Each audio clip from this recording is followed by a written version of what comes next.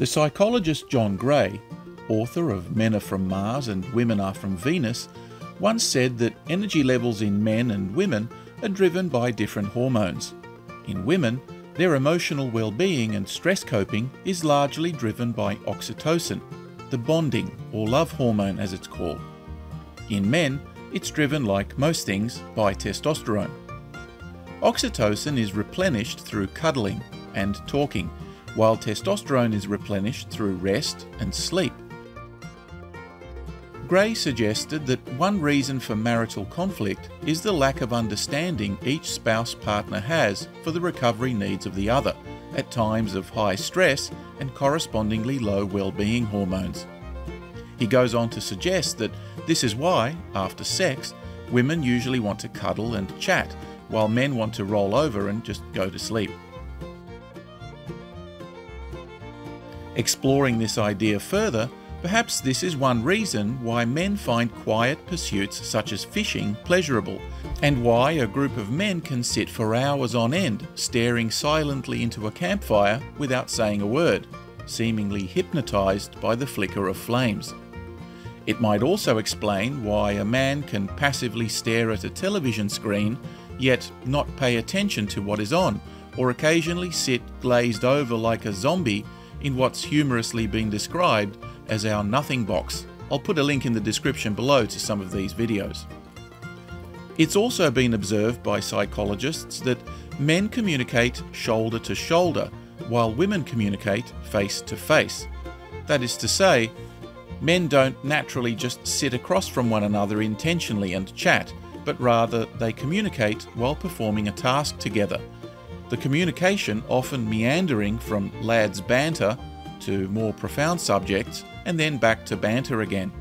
Perhaps this is an evolutionary mechanism to prevent socially elevating levels of drama and tension and aid in cooperative behaviour. Given the modern fragmentation of our families, communities and society generally, men are finding themselves increasingly cut off from each other as lengthy and complex labour tasks, traditionally performed in groups of men coming together, are now subject to automation, industrialisation and hired professionals. Young men no longer labour under the direction and guidance of their fathers, their uncles, grandfathers or master tradesmen, while these older men increasingly feel their own rapid irrelevance in a tech-driven, celebrity-influenced world where FaceTiming on a phone is entirely antithetical to a man's natural inclination and communication needs. So it's vitally important for men to set aside some time to be around both younger and older men, to learn as well as to teach, and to participate in pastimes that allow them the space to communicate in ways that are natural to them, as well as recover their physical and mental well-being. My dad and I are both avid fishermen. Dad taught me to fish and to shoot almost as soon as I could walk. Some of my earliest memories are of the open countryside, in gumboots, with rod in hand on the bank of a lake or stream and lines in the water. Many years later, I found the quiet concentration and solitude of fishing was an irreplaceable tonic during the emotional disaster of my divorce, and many poignant chats were had with Dad during that time, as we stood shoulder to shoulder, eyes on the tips of our fishing rods. Looking back at the value of it, I determined to make more time to spend with my dad, as I suspect he gained as much from the giving of advice as I did in the reception of it. Neither of us had seriously tried fly fishing before, and the idyllic images I had seen of lone fly fishermen, thigh-deep in fast-flowing streams, flicking and whipping what looked like twine onto the surface of the water, stayed with me as a bucket list item to try someday. It turns out that in the snowy mountains of southeast Australia, there are a number of lakes and streams that had long been stocked with both rainbow and brown trout, and it was possible to hire a guide to teach you the technique as well as to take you out on a trip. A number of small towns, such as Murrumbidgee, had indeed built a small tourist sector out of fly fishing and even hosted a world fly fishing tournament a number of years ago. Scouring the internet, I came across Paul Bourne and his company, Snowy Monaro Fishing, and after a number of emails back and forward, we decided to book a 2-day guided fishing trip, so we had plenty of time to learn the ropes and try our hand at fishing the upper reaches of the Murrumbidgee River in the Kosciusko National Park. It was mid-autumn, and we were coming soon to the spawning season for trout, which in the southern hemisphere generally starts in May, so the window was fast closing, but work obligations meant we had to take our chances. The first morning up at altitude found us being fitted with wetsuit-lined waders that were meant to insulate our legs and feet as well as keep them dry from the bitingly cold water. Over these we put on special felt-lined wading boots that made walking over the rocky and slippery stream bottoms less risky. We then walked through a paddock to an open area to learn about the specific differences in rod design and reel construction compared to other fishing setups.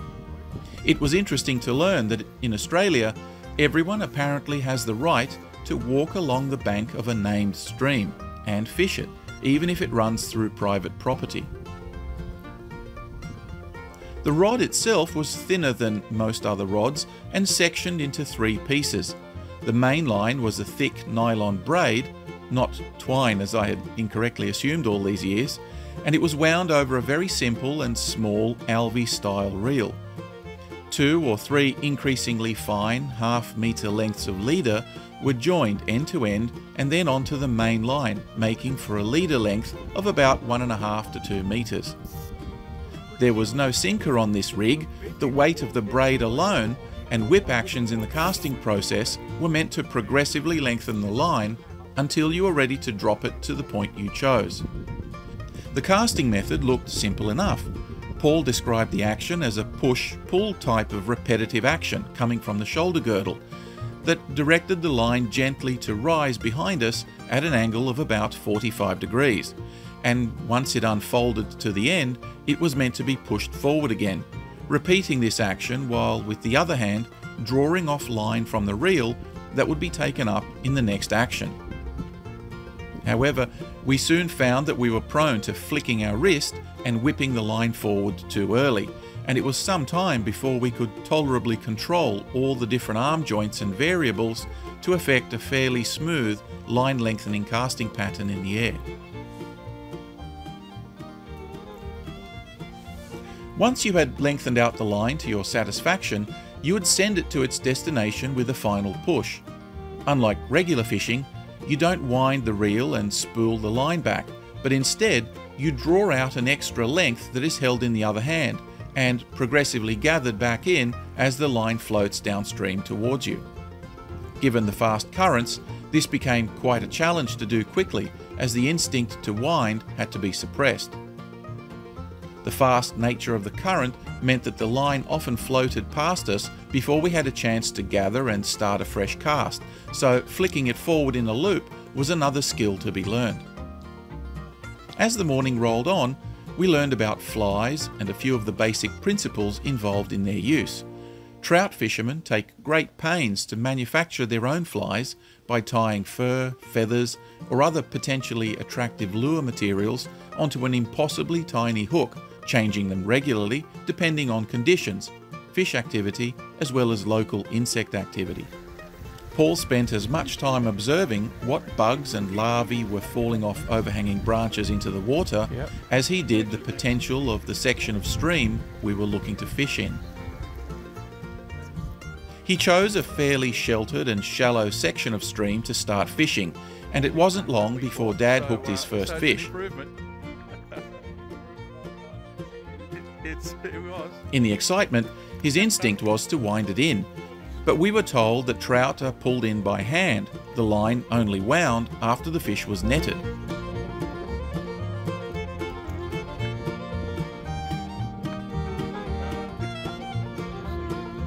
Yeah, like that, that'll do.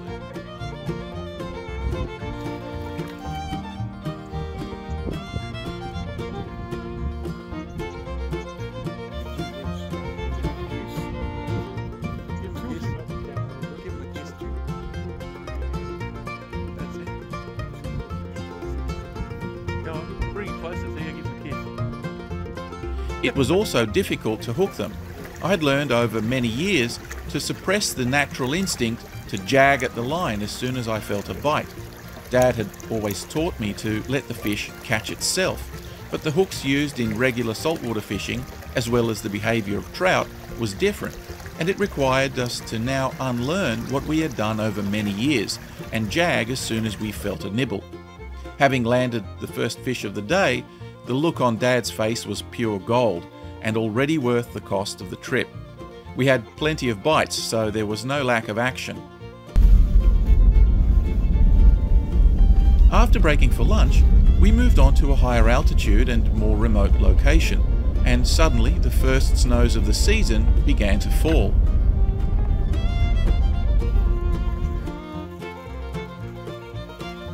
Yes, please, I'll have some coffee.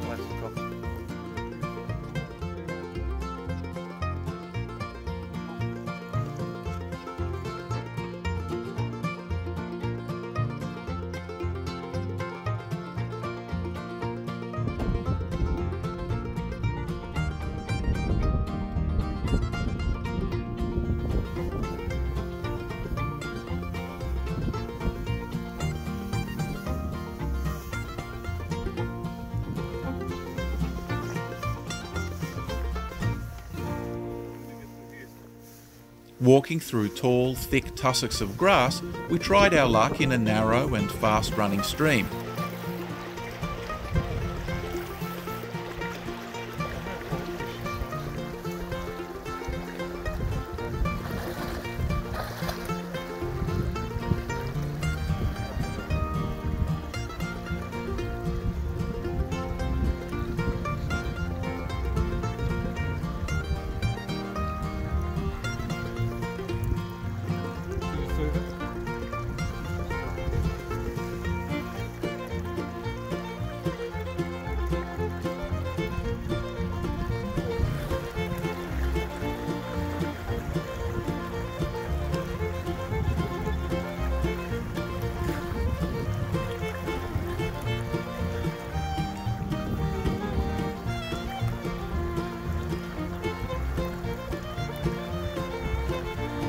Standing steadily became ever more challenging, and the snow added another dimension to the experience. We had a few bites, but by now the afternoon was drawing to a close, so we called it a day, retiring to the local Returned Servicemen's Club for a well-earned meal, football on the big screen, and a convivial review of the day's action. Next morning we were up at the crack of dawn and off to an even more remote mountain stream, where a blanket of snow from the previous day had dusted the ground in a visual treat I hadn't expected to experience. Paul told us that trout are fairly lazy, as well as skittish, and generally don't feed at dawn or dusk, as many saltwater fish do. They generally follow the activity of insects, who are often busy during the sunniest and warmest parts of the day. We were soon walking to new spots along the Murrumbidgee, trying to avoid falling into gaping wombat holes and rabbit burrows, of which there were many. This makes for a very real risk of fracture or sprain, and I could see Dad was concerned about falling. The grass was quite high and thick in most places, and given the remote location, I dare say I'd be reluctant to walk through so much scrub in the middle of summer when snakes abound out here.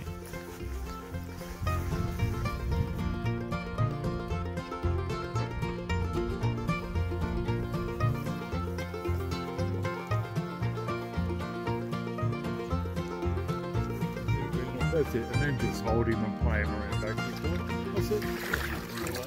Anyway, we were soon fishing again, and Dad pulled in another rainbow, and then I did as well. Having racked up a few, we began to wonder if we might catch a brown trout, which Paul said were more skittish and shy compared to the rainbows, who tended to be more aggressive and adventurous. The trick was to cast far enough ahead, following the line of bubble foam that naturally coursed downstream, and to do it in one go, so as not to frighten the fish with lots of failed attempts, disturbing the water and alerting them to our presence.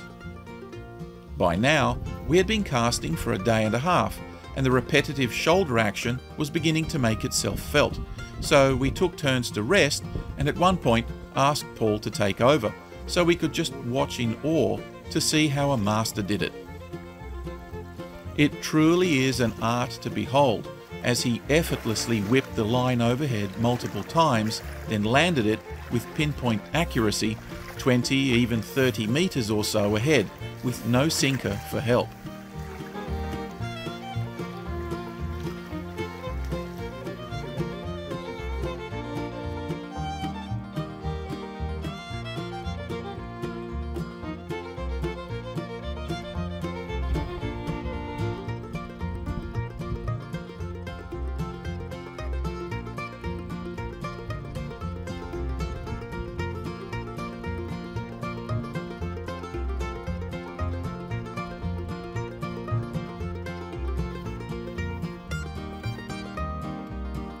Dad asked him if he ever used bait when fishing for trout, and the look of disgust on Paul's face was priceless, as anyone who has ever raised the subject with a fly fisherman knows. He then gave us a lengthy lecture on the superiority of fly fishing over all other human endeavours, for which no contest was entertained. Part of the art of fly fishing is in the building and choosing of the fly itself, and the more I thought about it, the more respect I had for those fishermen who have made this style of fishing their personal passion.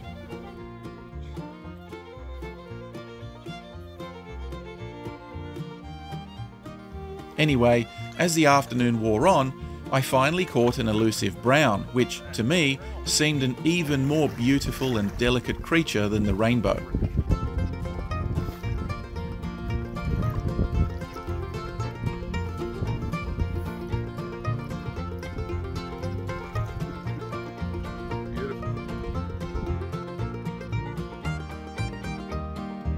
Another couple of rainbows followed, and I could see on Dad's face by the middle of the afternoon that fatigue was starting to set in, and the cold was also beginning to bite. Paul had lived up to his word and given us a fishing experience to remember. Not that we caught any whoppers, but to finally get to experience the gentleman's fishing art in the pristine, remote wilderness with my dad, and landing a few, was a real treat and will remain with me for a long time.